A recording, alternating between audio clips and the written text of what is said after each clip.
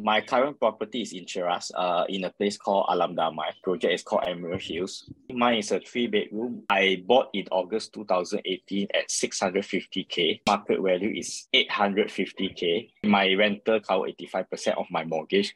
So what should I do next? Should I hold the property and wait, but my tenancy is 2+2 lah. So it just started rented out in June. I just collected the key in May. I rented out in June. Yeah, the tenant is quite good.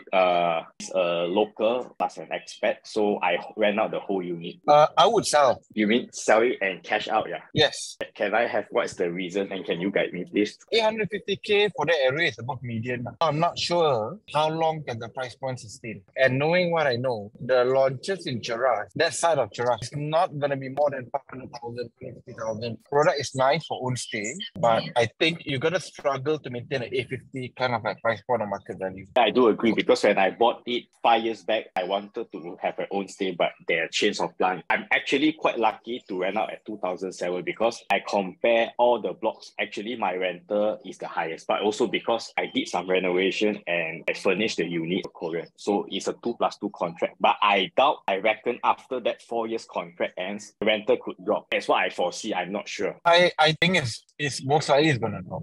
I think you should sell. So if I really can get 850K and someone willing to buy it, then I should sell it lah. I would definitely, even if it's 100,000 profit, I would do it. So after 5 years, there's no RPGT, right? It's not PGT, correct. So basically now, if I sell it, I can pocket out the cash and I can look out for, I have bullets to hunt for new properties lah. Yes. And like I said, the probability of the property value go down will be higher compared to going up. Thank you.